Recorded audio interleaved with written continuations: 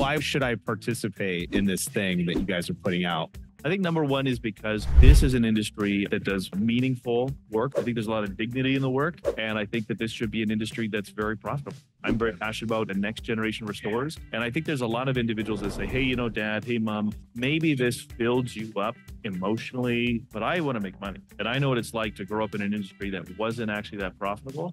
And I don't know if I want to continue. So I think the generational continuation of this industry, there has to be a strong economics case. And for a lot of restoration companies, they live in a understandable vacuum where they probably have never seen the P&L of another company in their industry. And so they really don't have anything to compare their financials to and just say, how are we doing? When you compare notes with other individuals in your industry, it allows you to know when you're doing a good job.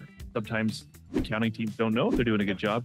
And sometimes it allows you to say, hey, you know what we've become accustomed to is actually a really distressing number that is not reflective of the industry, and we should probably do something about it.